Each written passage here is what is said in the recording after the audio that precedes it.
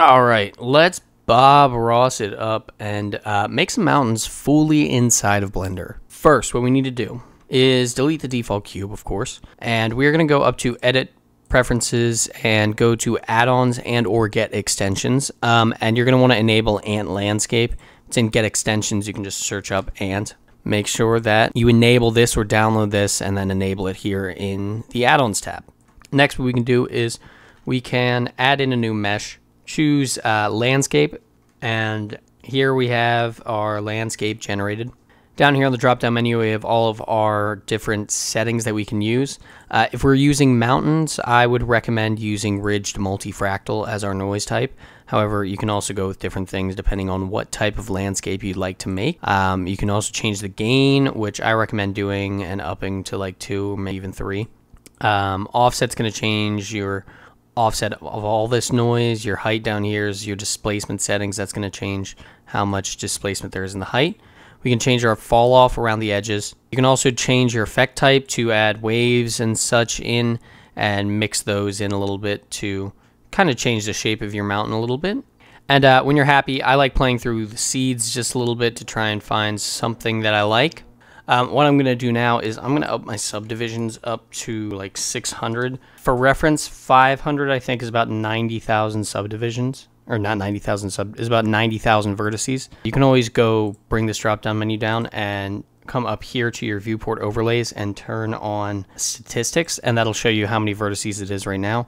So 360,000 for a Blender mountain, that's not bad. So I'm going to keep that as is. And now what we have is this mountain. The next thing we're going to want to do is set up our textures in a way that's going to work easily for us. So I'm going to go over to Weight Paint, which you can get to if you just bring down this drop down menu and click Weight Paint. And then I'm going to click Weights, and I'm going to choose Landscape Eroder. Now this may take a second, but once it loads, we can play around with some settings. All right, so as you can see, we now have all of these different erosion maps basically generated by the weight paint. Now what I like to do is do like 2 or 3 iterations of the weight, basically multiplying the erosion on top of itself, and it'll take a second to load again. But there we go. Now you can see that these areas are a little bit darker, and if we go over into our shader editor, we can start texturing this thing. So the method we're going to use only works in cycles, just to be aware of, and I am going to make a new material. This whole entire process is going to be based on a couple of nodes and a couple of masks. So the first masks are going to be based on these masks, which are our weight painted masks. So if I take my sediment mask, just plug the color into here, you'll see we have a white and a black value based on these masks. We're also going to use some noise textures because I'm lazy. However, you can also paint your textures in if you want. But for now, I'm going to show you pretty much just how to do the color setup of everything. What's important is to go layer by layer. So we're going to start out with our stone layer first because that is pretty much our bottom layer. Everything else is going to be going on top of that. So first, let's just add in 2 image textures, both stone. So I recommend going through and downloading a bunch of different stone textures, grass textures, any sort of sediment or small gravel or dirt textures, and then definitely you should have a dirt texture because that's going to make this process a lot quicker if you have them all on hand before. So first we have this stone texture, and as you can see, it's not displaying on our object because we don't have a UV unwrapped. What I'm going to do, however, anyway, is I'm going to change this to box project, and we are going to press Control-T to bring up our texture and mapping coordinates. If Control-T doesn't work for you, make sure you go into Edit, Preferences, and enable Node Wrangler, and then you can use all those quick shortcuts that I'm going to use. Grab Object and plug it into there. So now that we have this texture, I'm just going to plug it into my principled BSDF. And I'm going to add a duplicate of all of these nodes. Then we're just going to go find another texture, and we will just display it onto the mesh. Next, with Node Wrangler, I'm going to select both these nodes, press Ctrl-0, and that'll add a mix shader. Then we can add a noise texture followed by a color ramp.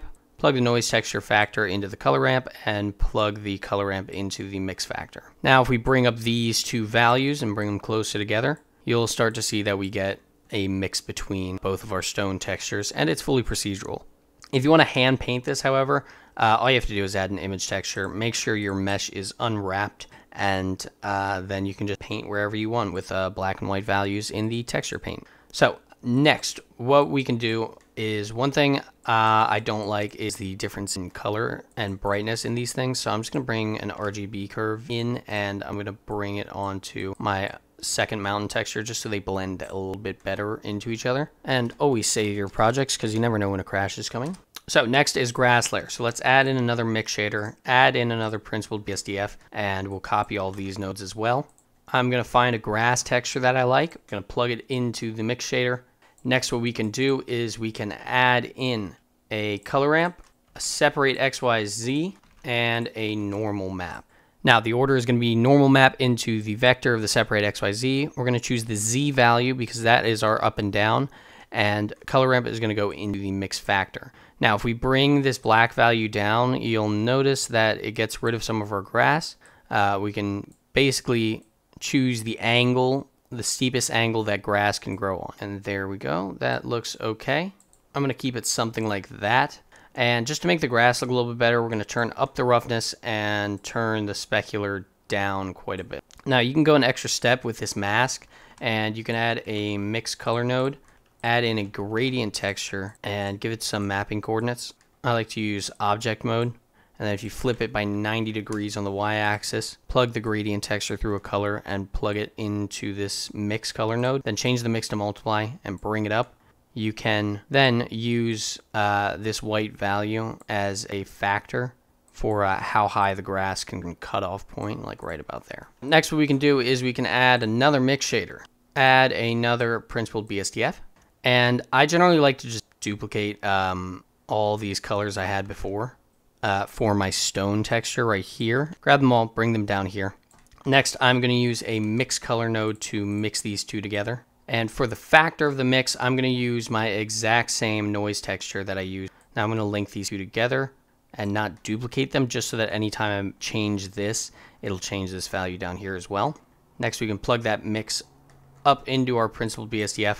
And what I'm going to do next is I'm going to add an RGB curve and bring the value down a little bit.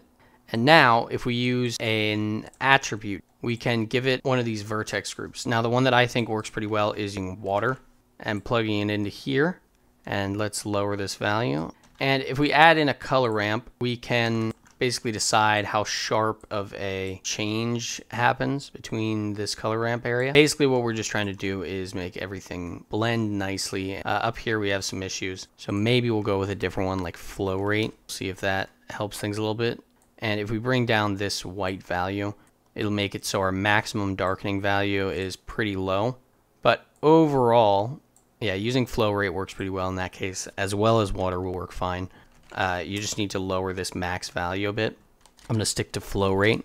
And it's just going to darken these areas, and maybe if you wanted, you could have it be less rough, so it's more reflective as if it's still wet or recently rained on. We're going to copy the same process, another set of image texture, principled BSDF, and a mix color node, which we will then mix again. This time we're going to use another attribute, and it's going to be called sediment. And we're going to plug that into our mix color node right here, and then go find any sort of rocky dirt texture. Now we can use a color ramp again on this value just to bring things together a little bit more. And because of the size of this texture, I'm going to bring it down something like 10. And then I'll just play with this color ramp and bring these values there until I get something that I like. Now, one thing I like doing in this area is grabbing a mix color node and putting it where our shader is. And then I'll mix the color with itself and choose multiply, and then we'll grab an RGB curve and bring one of these values down a little bit so it's darker. Then we can use this attribute node as a factor for the multiply node, and if we use these two colors, we can then mix in very dark value and a not very dark value. Basically, all I'm really trying to do here is define some sort of sediment flow that might happen, and I'm going to play around with the colors and just play around with this color ramp, and I like this one. This one looks pretty nice.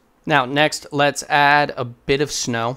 So we can add a mix color node again, add in another mix shader, plug our new color into the bottom, and we can use a snow texture. If you can't find a snow texture, a nearly pure white color will also work. For a snow, I generally use a color attribute, and I use the name deposit on it for our deposit weight paint, and then just bring in another color ramp, and we can bring this white value up a bit, and we'll have some snow up here towards the top on the peaks and kind of trailing down the mountain. Now, one thing you can do also, similar to what we did with this grass texture, is if we want, we can add a gradient and multiply these two colors together and then plug that mix into the factor.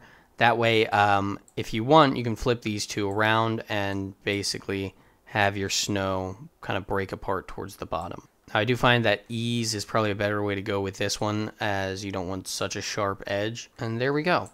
In this case, you can also use some other types of these things, such as you can use avalanche, or avalanced as it's called, or you can use sediment PCT, just bring these values in a little, or you could combine any number of these things together to get whatever result that you'd like. So what I might do is just combine two together, and the way I'll mix them is using screen, and we'll use water and sediment to mix these two values together, and then we can plug that into the top of our multiply and plug our gradient texture back through. All right, let's add a tiny bit more detail to our rocks. So what we're going to do, one more mix shader. I'm going to copy one of my rock shaders from over here. We're going to plug this into our mix shader, grab a new attribute. Then we're going to call this one Scour. So Scour, this map basically is saying that there is too much steepness on the slope, and the only thing that is there is bare rock.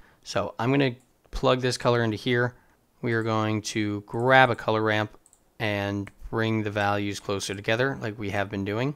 And next, what I'm going to do, I'm going to grab a brand new rock texture. And in my case, I generally like going with a sharper, more jagged thing that's maybe a bit lighter and also maybe a bit discolored. Now, I don't want it too discolored, so I'm going to bring the saturation down just a tiny bit.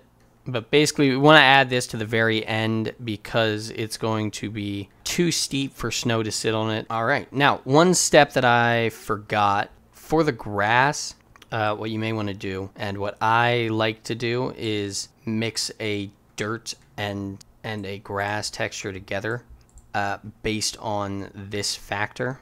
So I'm going to add in a mix color node, and I'll duplicate a dirt texture down here and these two together.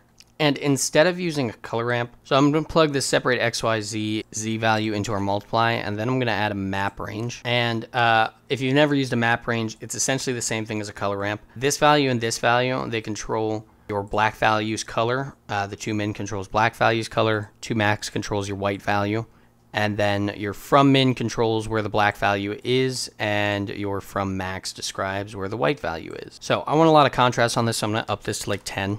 And I want this to be like 0.8. Now we want to plug this mix of our map range down here into our mix color node for the grass. And as you can see, this is going to get rid of all of our grass. But what we're going to do next is add in a math node. And then we're going to just subtract a little bit off of this mix. And that way we'll get this edge line where the dirt meets the stone, and it'll just look a little bit better. So what we can do is just go through, and I'm going to make everything scaled correctly.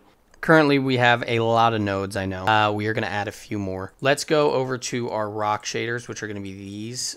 We can, if we want, add in a frame to keep these guys organized. So if you wanted, you could do a frame, click on your frame, press F2, and name it like rock 1. That way it's a bit easier to find. So next, we want to duplicate our image texture with Control-Shift-D, and that is going to keep its current input. And let's go find the normal map for this one. We're going to plug it right into the normal, and we're going to make sure it's changed to non-color. Now we need to plug this first through a normal map, and that will help make everything look a lot better. Then we can do the same thing, Control-Shift-D this again, and we're going to grab our displacement map, and we'll plug this through a bump, and then we're going to plug our normal map through our bump in this normal slot and plug this normal out into here. Now what you're going to see is we have a bit of clipping. Change the strength on this one to like 0.5, and we can bring the strength down on this one a little bit. But something that we can do to make this stand out a lot more is we can change the distance to like 25 or something, and it's going to bring this value really, really strong. That way I can just change the strength now from here, get rid of the clipping, and yeah, everything should look okay. One thing I like to do is make my texture a little bit lighter after this, because it's just gonna help even things out a little bit. All right, next we need to copy this for our other material. So I'm just going to grab all 4 of these, Control-C and Control-V them down here, and we're going to copy this to our other stone material. So make sure you change your images, and make sure when you change the images, they're set to non-color. And finally, since we didn't duplicate them with Control-Shift-D, we need to plug them into our mapping coordinates. And then we can just play around with our strength and our blending until we get something that looks okay. For the grass, personally, I just add in my grass normal map. And we're going to add in a bump node, plug it into the height, and then plug it into the normal. And the grass just needs a little bit. It's not going to do a ton for it. We're going to make the grass a little bit more interesting by adding another bump node, and it's going to be connected into the normal. Then if we grab a noise texture and plug the noise texture in the height, we'll turn up this value. We can add like clumps to this grass by doing this, and we'll just bring this value down to pretty low. All right, for our rock sediment, pretty much the same thing. We're just going to add in our displacement. Now, for this one, for the water, we've got multiple different normal maps that are going to be plugged into each other. So we're going to want to grab these two, Shift-D them over, and then we're going to want to grab these ones as well. And we will just Control-C and Control-V. Plug the top one into the top value and the bottom one into the bottom value. And then we'll use that same color ramp noise texture that controlled our rock mix before. Now you're also going to want to plug in the corresponding mapping coordinates into these just to make things work properly. And finally, for this last rock setup, I'm going to do the same thing we did before. Control-Shift-D, normal map into the normal, set to non-color, and then I'm going to do Control-Shift-D again, change the displacement map, and plug it into the height of our bump, and plug that into the normal just so we get a lot of bump off those. That's pretty much it. You can define the roughness with maps, or you can just turn up the roughness value. I am trying to keep this material as low as possible, so basically just turning up the roughness and stuff can help with that.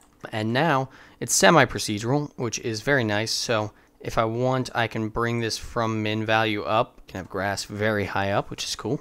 And then, yeah, you can just play around with the mountain, make it however you like it to be. And, yeah, it should just work. It is better for a background piece than it is for a foreground piece. However, it should work pretty well in both. And a lot of making this stuff look good is with lighting. Your lighting situation is going to significantly improve how this thing looks. So like this angle looks very, very good. And if I give it a little bit of an HDR light and just bring this shadow so that it's in a good spot right here, it really helps the way that this thing looks. Whereas if I just look at it flat like this with light hitting it directly, it doesn't look as good.